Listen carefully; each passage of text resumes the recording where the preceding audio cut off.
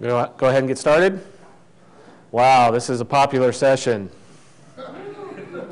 This must be a session only for really smart people. No, sorry, Robert, only really smart people. We were just talking about that. No, I'm just kidding.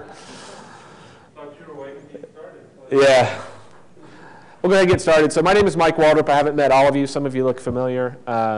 My role at Alfresco, I'm part of the solutions engineering team, so the pre-sales technical team. We're going to be talking about deployment on Amazon today. This slide deck was actually created by one of my peers. Some of you may know if you've been around Alfresco for a while, Luis Salah. People know Luis. Once you meet him, you don't forget him. He's a great guy. So we're going to walk through this. It'll probably go pretty quick, especially with this small of a crowd, and we can be rather interactive as we get going. But just to kind of get started, I think it's sort of helpful to understand what you guys know about Alfresco and so forth. So how many folks in here are from partner companies, SIs or integrators? Just one.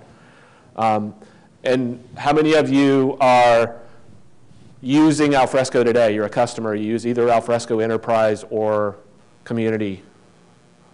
Only a couple. Okay. So the folks that are using it, are you running it on a bare metal server? Is anybody running it, just installed Alfresco on bare metal? Nobody?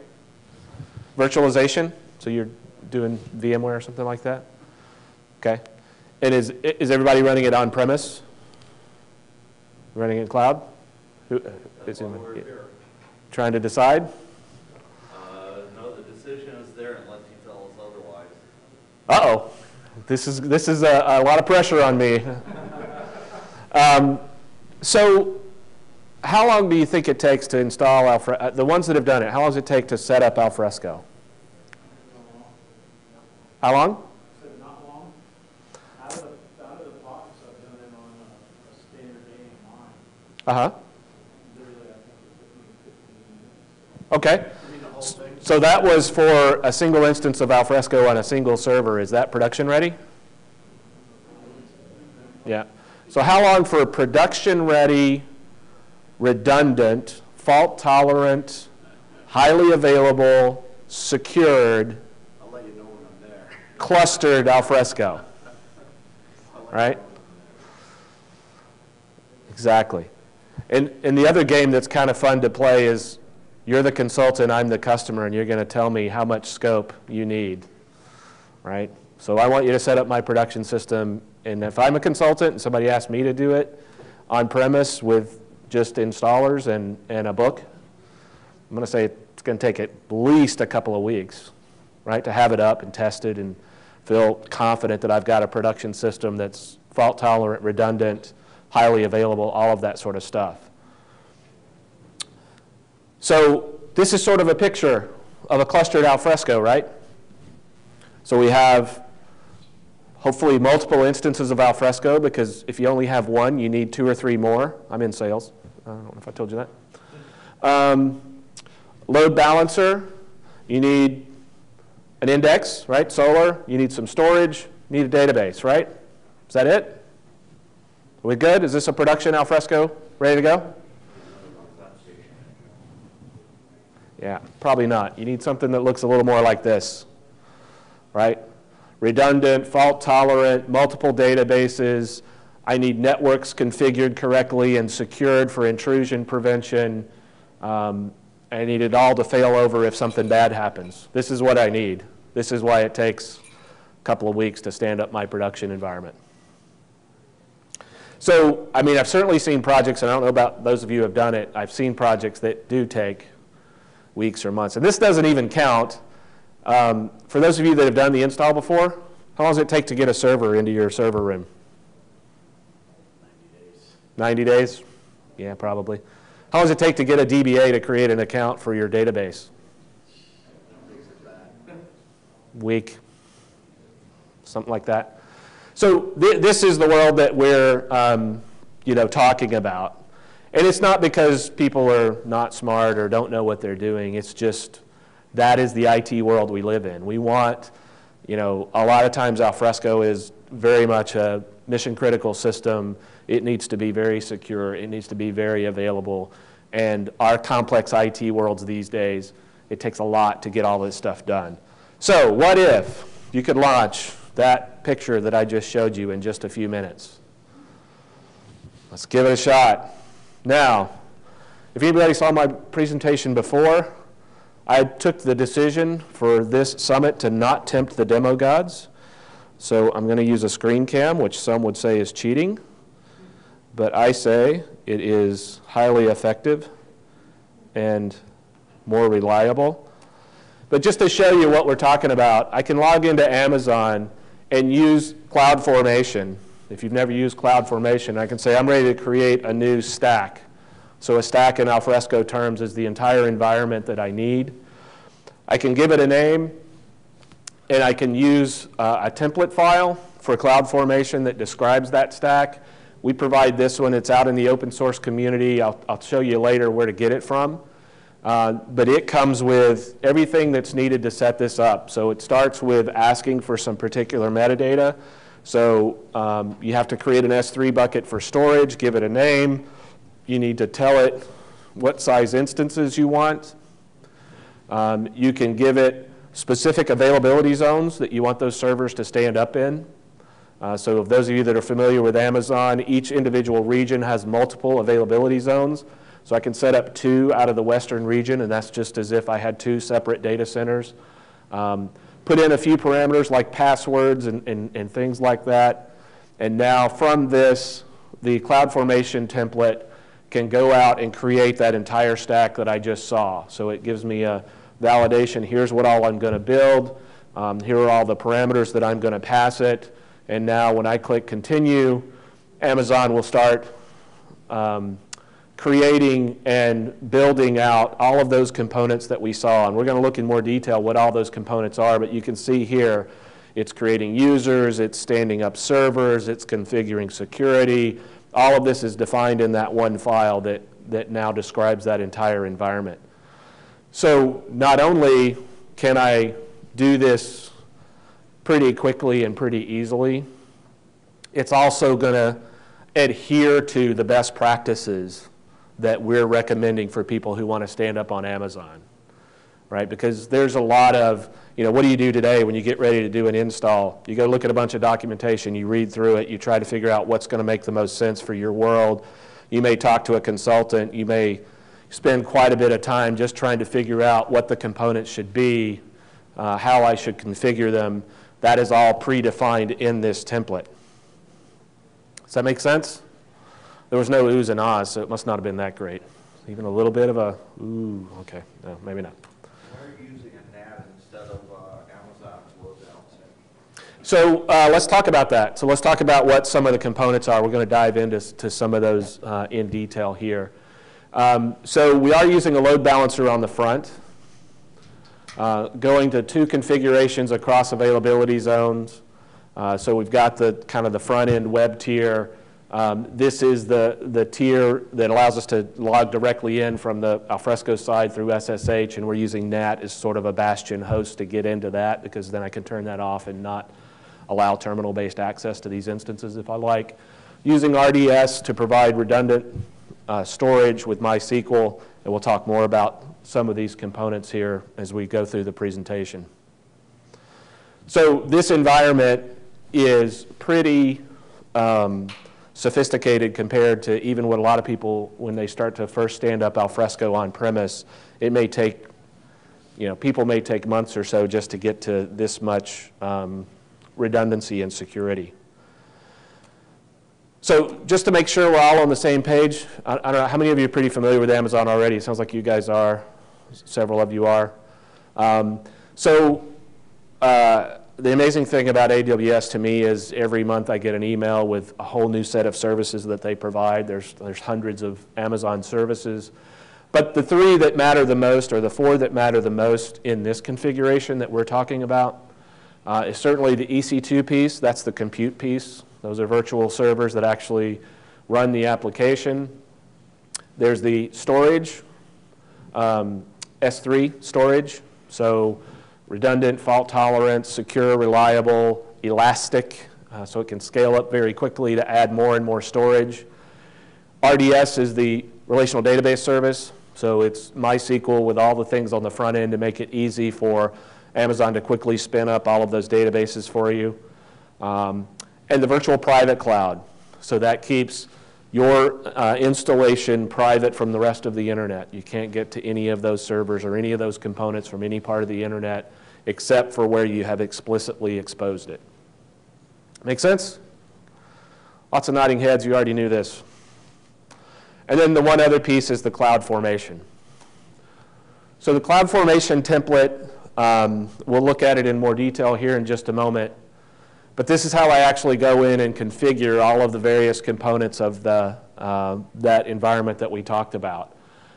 We can create EC2 instances using existing AMIs. So we start with an AMI foundation that is basically a blank operating system. We can define all of the subnets, the firewall rules, the databases, you know, really any of the AWS resources that you need. How many people here have used CloudFormation? You guys have used it? Okay. So the very top of this file, you can actually start to see some of these very specific things, like this is an example template. It's not the full-blown one that I just ran. This is a non-clustered install CloudFormation template. It's very simple. So being able to stand up in an availability zone, an AMI of a specific instance type, deal with things like the SSH keys. So Amazon will create for you a public-private key to connect through your terminal to the machine, setting up the firewall rules, etc. Certainly it's important as we set up multiple servers to absolutely lock down all of the intercommunication. So not just the exposure to the outside world, but make sure even each server talking to each other only speaks the correct protocols and nothing else. So we're able to set up firewall rules for the outside world as well as locking down some of the other connections between the servers. And here's just some more examples of how you can use variables in this file to say that when I stand up this server, the way I'm going to get to it is referring to some of these values that were entered in that first screen that I saw, like the server name and the public DNS name that actually comes back from the Amazon APIs. Make sense? So the concept of using the multiple availability zones. So again, within the Amazon infrastructure, within a region, so in this case in US West, I can set up a totally separate zone. So those are as if they are completely separate physical locations. We set up a master and slave relationship between the databases so that they are kept in sync. We keep each different sort of role of this stack on a separate subnet so we can absolutely control the communications between the two. So the front end world can really only get to the front tier. I can't even really get back here to the back end of this VPC. It's all within a virtual private cluster of Amazon. And even the access to the application tier here can be very specifically limited. We'll talk about that in just a moment here. If you look at one particular zone that's here, this is a 2-node cluster, 2 Alfresco servers. We've got the load balancing, the Amazon Elastic Load Balancing in the front. The NAT instance is that sort of bastion host that lets me get through to the application tier to do my configuration. And then the idea being at any point you can just take down that bastion host, and now there's no path to get to these servers from the internet if that's desired. And this actual template, we'll look at it in more detail. Those AMIs are blank operating system AMIs. And the CloudFormation template will actually go out and get the components it needs. So it can actually dynamically go out and download Alfresco software, Alfresco components, other Amazon components that need to be in there.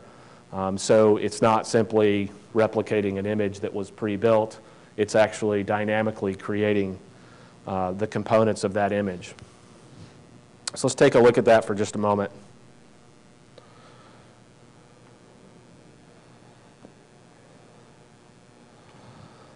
So this is the template itself. We're going to go line by line, and there's going to be a test at the end. So you guys ready? Line number 1. No, just kidding.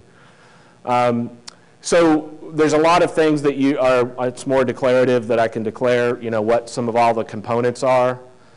We're providing this example as an open source example that you can take and modify. And we've made some simplifications just to make it more convenient. So this section is basically a set of script commands that do some of the installation and configuration of the Alfresco instance. Makes it easy for you to go in there and change some of the stuff and prevents having to deal with multiple files and multiple components. We're actually looking at now making this a little bit more modular, a little bit more robust and sophisticated, but we really wanted something that we could get out quickly and easily that everybody could use. So you can see here where it's literally going in and doing some dynamic editing of global properties files, adding particular components to the install. So a lot of those things that you would normally end up doing manually if you did the install yourself, we're just automating a lot of those steps either in script form or in the higher level CloudFormation components that allow me to interact with those. Make sense? Anybody want to try to debug this and run it real quick? No? Okay. Yeah. Yes? For the modularization, are you going to continue to do that in CloudFormation? Yes. Okay. Yeah, I think creating different components. Okay. Yeah, so the question is, what kind of ways are we thinking about modularizing this component? Are we going to use the CloudFormation structure? And the answer is, that's what we're thinking right now, is creating a set of independent CloudFormation components that make up this environment instead of all one big, massive file. So calling some of these things as resources and making them independent instead of one big, just single file. Make sense? And again, this is sort of there's a couple of reasons why we've been doing this work. And a lot of it is just to increase adoption of deploying Alfresco onto Amazon as easily as possible. We're seeing a lot of customers that are asking us about using Amazon. We've created, let me back to the slide deck here.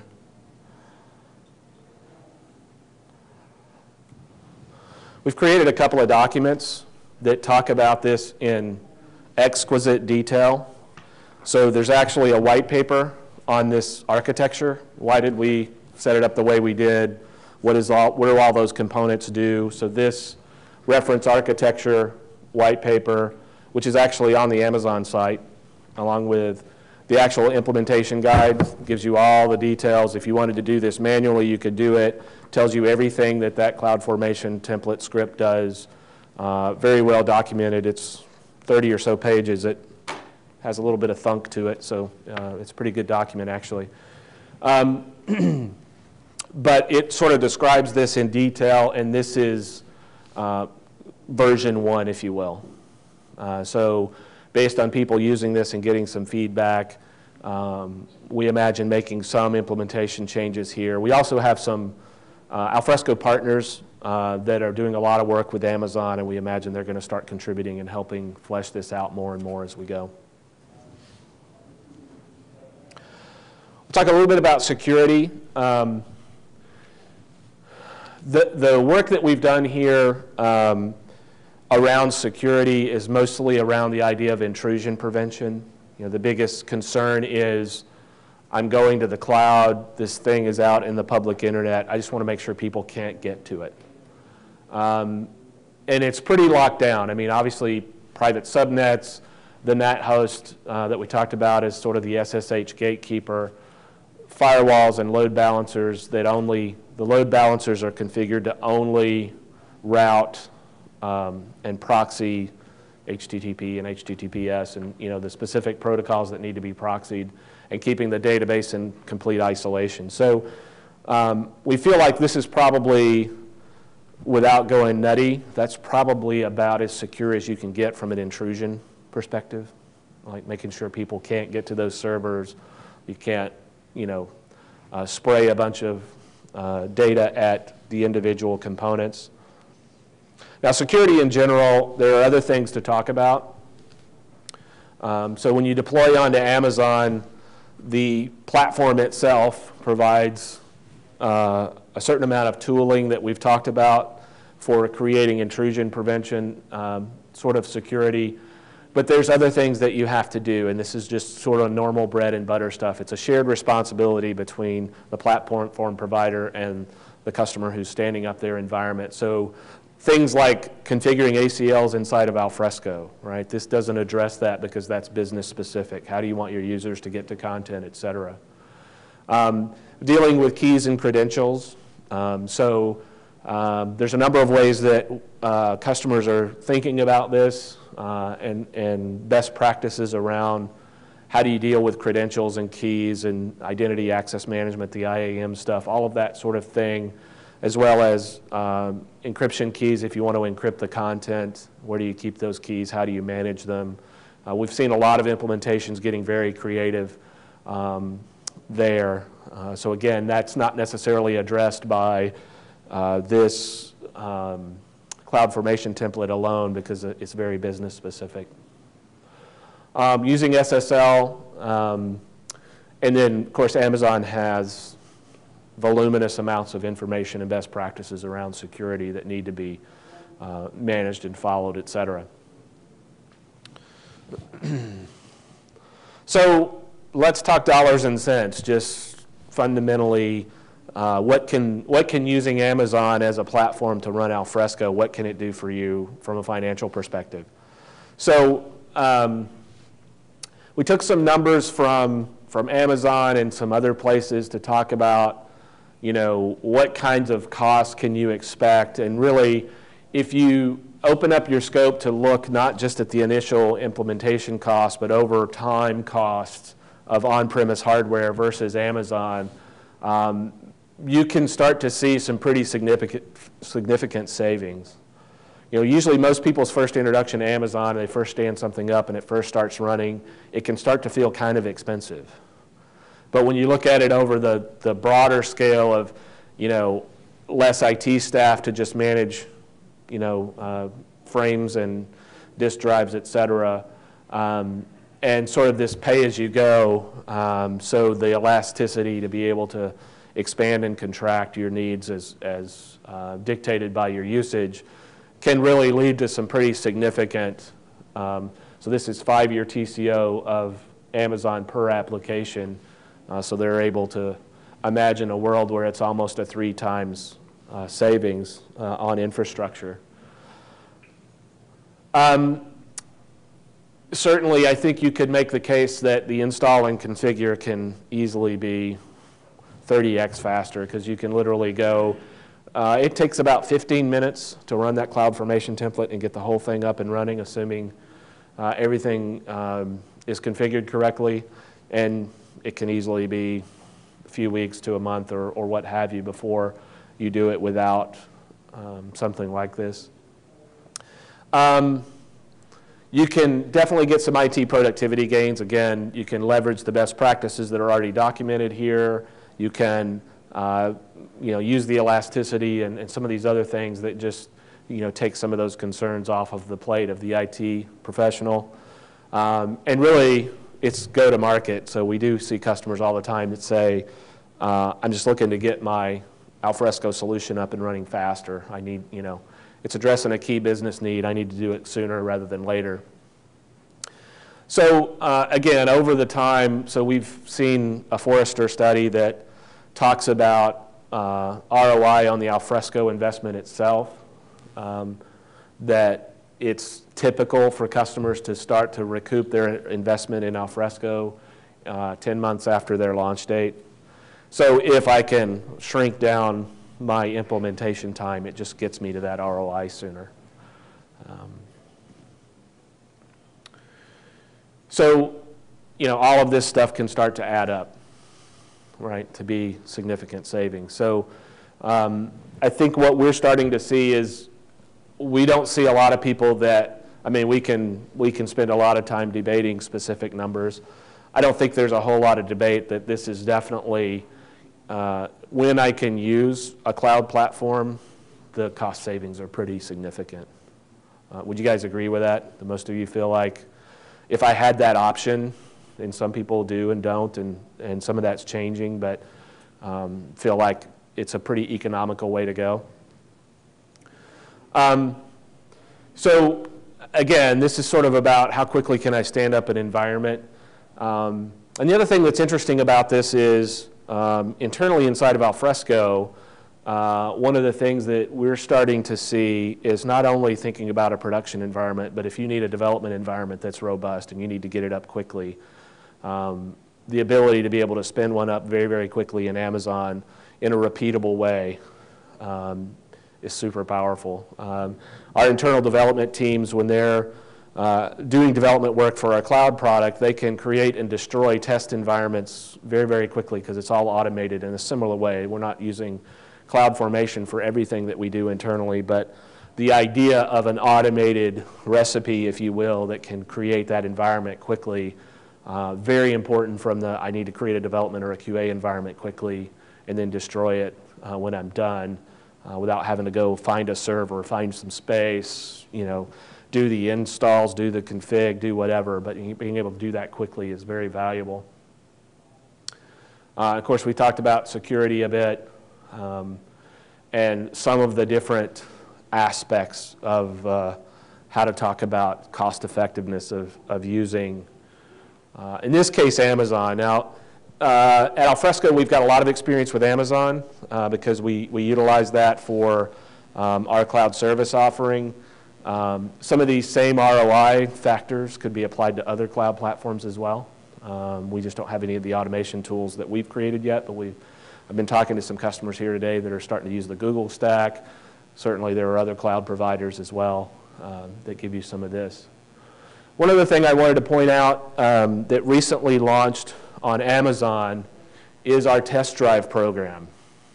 This is a really, really cool way for customers to quickly see not only, I want to go spin up Alfresco and take a look at it. If for customers that don't know Alfresco, you can go to the Amazon website, go to the test drive section, and actually launch a complete Amazon-based Alfresco environment to try out for free, no expense, no cost. Stand it up, can start to play with it, as well as some of our partners are starting to put their solutions on top of Alfresco into this test drive environment. So if I'm trying to do web content management and I want to try out this Crafter product, if you walk by their booth out there and you saw it and you're like, oh, that looks kind of interesting, I'd like to play with it. You can go to Amazon, click the button, bang, up comes a completely configured, running production, not production, demo environment with Crafter and Alfresco. It's got guides and tutorials and videos to help you walk through it.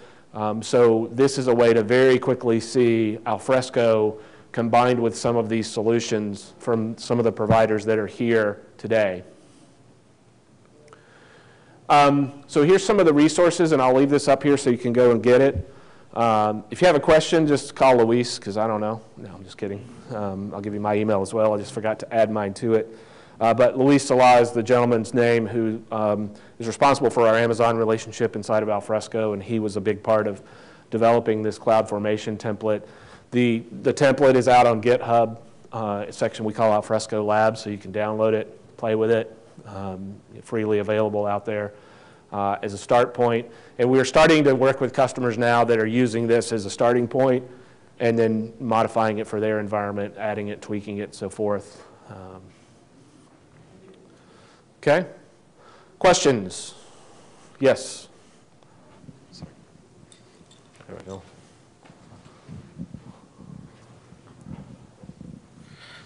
Pricing for the Alfresco, when we get into AWS, a CPU is not nearly as powerful as on-premise. How are you pricing core CPUs versus AWS CPUs versus equivalent CPUs? Yeah. Guys, help me out. I can't remember what what's that? But we have a guy from this. Yeah. We have a guide for, because it depends on if it's X large or, yeah, it depends on the number of virtual CPUs. It correspond given Alfresco number of CPUs. We can share this. I don't remember the figures. Yeah, I can't remember the numbers off the I top can of my share with head, you but- in I later. would really appreciate that, because Yeah. full, show me your wall and I'll tell you how much it costs. I don't want, I want to have some idea. Oh, come on, it's like when your car breaks down on the sidewalk in the South. It's like, how much you got? Yeah. No, I'll give you my card, and we'll make sure that you get that information. But we do have mapping. I think there's more questions. Anybody else can raise a hand and we'll get it over. You mentioned AWS or partners that do a lot of AWS work. Uh-huh. Which ones are your better partners for AWS, and where are their strengths versus others? Sure. So a lot of our partners are doing some amount of AWS work. Probably one of our premier partners that have done a lot of Amazon work even before they became Alfresco partners are a company called 8K Miles based out of Virginia. There are a lot of ex-Amazon people that work there. So they've done a lot of work there. They've done a lot of work with folks who want to kind of take security to the next level, things like encrypt all the content, keep the keys locally instead of storing the encryption keys in Amazon and things like that. They've done a lot of work there. But a lot of our other platinum partners now are starting to do Amazon work. Our friends at Zia do quite a bit, and most of the other guys have done some as well. So I think it's probably more a matter of either any particular security requirements you have that are unique, or if you have a solution that you're adding on top of Alfresco that needs to leverage more of the cloud, then that's probably the part to think about from a partner selection perspective. Does that make sense? Yeah. And just one last thing on the price comparison. The thing that you didn't mention, which makes it pay for itself in every case, performance environments. Your load testing environments. Yes. If you're in on-premises, that's iron that's just sitting there doing nothing. Yep. With Amazon, you're paying for 12 hours and shutting it down. Yep. That alone, yeah, Amazon makes money off you. There's somewhere there's making, they have to make their margins. Sure. But your performance environment, because of how many nodes you have to have, and you're using them for less than 10% of the time. Yeah. Yeah, we do that internally. We do a lot of benchmarking of our product internally, and we're using a lot of the Amazon stack to do that.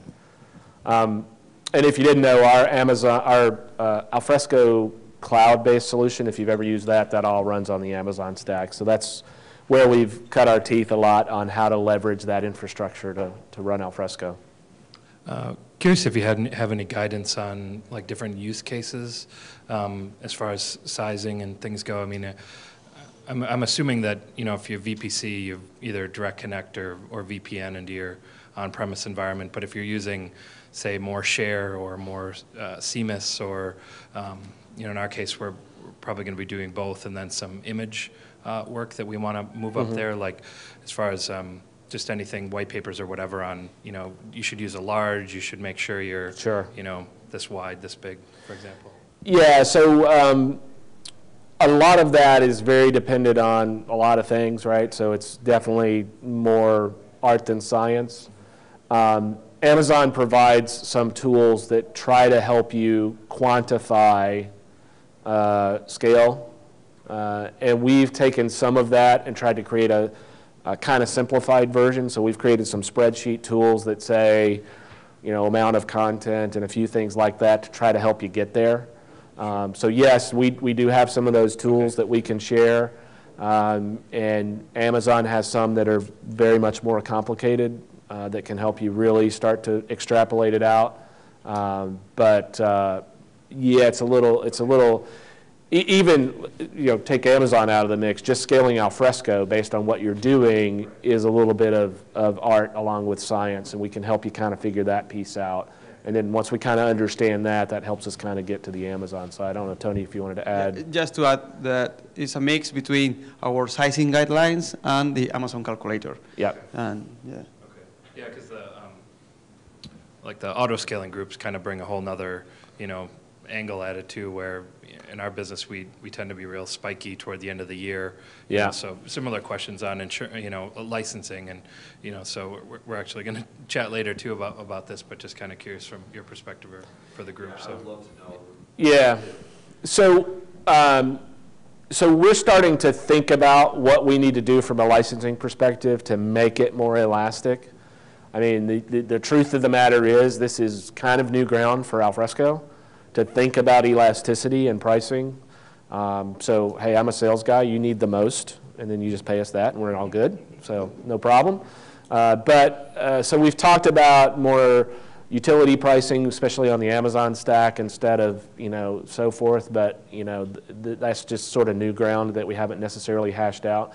So what we typically do is we're all about trying to create win-win with our customers. You help us understand what you're trying to do. We try to come to some agreement that makes sense, and we tend to be as reasonable as we possibly can there, because there's just not a perfect licensing model that handles, I want to triple my capacity for 1 month and then I want it to go down. Well, yeah, I don't want to pay triple the price. That doesn't make sense.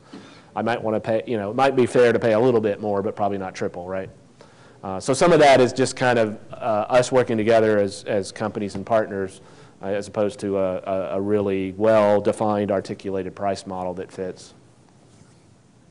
So another question on pricing. So I'm looking at the site. It has an example, and it's 5 paragraphs to explain how to pay for something, right?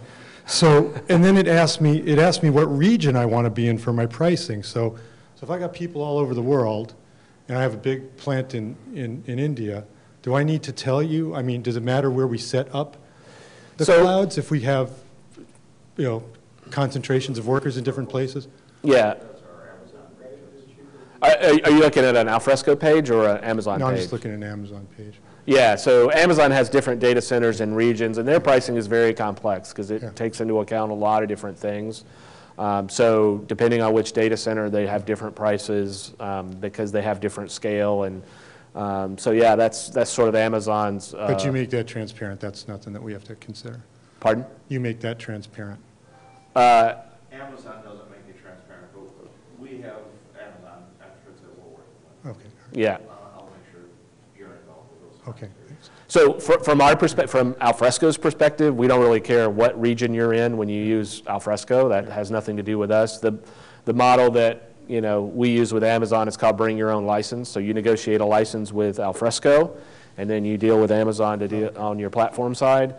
So just like we don't care what kind of HP server you have, we don't care what kind of Amazon you have. What will make a difference is a lot of your users are coming from far away, and there's a lot of latency involved. Yeah. That's where you're going to want to pick your regions appropriately. That's correct. So architecturally, from where end users are, et cetera, the comment is, how do you scale globally and get to the users and get to the edges of the network and all of that. And we've got some experience in helping people try to figure that out. It's a hard problem. If I got users all over the globe, where do I put the server so that they can get the best performance? And you can utilize, some of the capabilities within Amazon will do caching and a little bit of kind of CDN sort of stuff to distribute some of the stuff to the edges of the network. So some of that will help you out there, but you're right. And you have to the figure other that thing out. As far as that goes, I also administer the Akamai account for where I am. And so Akamai has something called web acceleration where you can actually reduce that latency significantly. We actually had a case where we had a group in Australia that wanted to run their website, but they didn't want to run it in Australia. They actually wanted to run it out of Chicago, even though the most number of users were going to be coming from Australia. Yeah.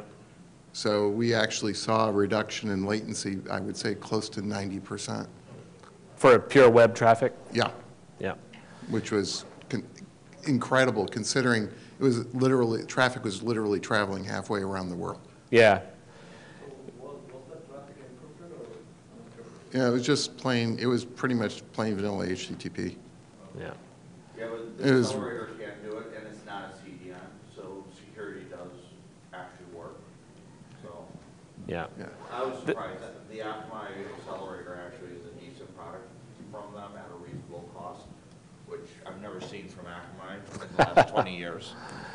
Yeah, and there's a, when you're talking about Alfresco and kind of content and repository as well as a web-based application tier in share, there's a lot of considerations when you get to sort of this global rollout and do I do multiple servers, do I do, you know, all these, there's a lot of things to take into account and a lot of ways that you can skin that cat, so to speak.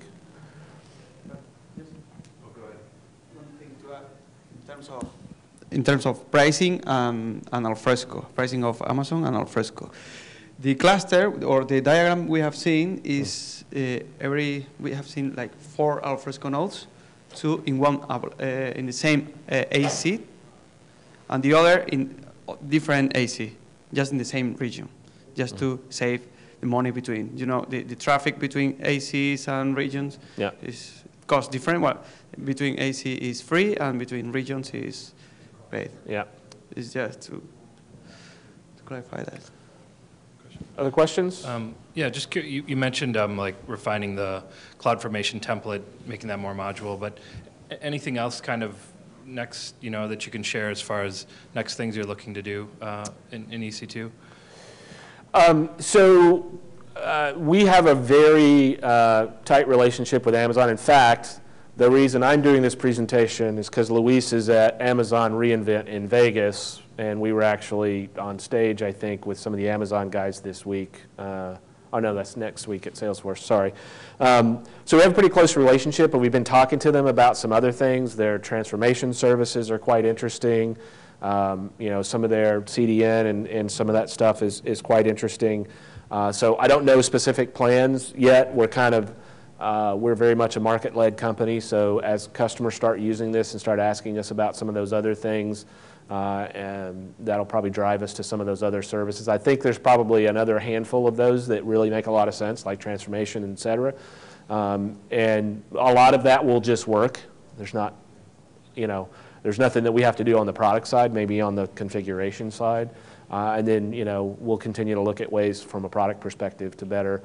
Like the only thing on the product side that we've had to worry about so far was creating an S3 connector for Amazon so we can use S3 storage, right? So that's a productized piece that you can get from us that knows how to talk to the S3 storage device. Everything else that we've talked about didn't require any product changes on the Alfresco side. It's just configuration on. Yeah, the transformation was one, so that was good. The other one was the cloud search. Kind of curious if, from a Solar perspective, or using the Amazon cloud search, but I don't wait to hear. So yeah. Yeah, that's a good question. I don't know. I'll ask Luis about that because I'm curious too. But I would imagine we'll start to see some of those things happen. We've got probably now, I think we've identified maybe 12 to 15 Amazon implementations of Alfresco in our customer base.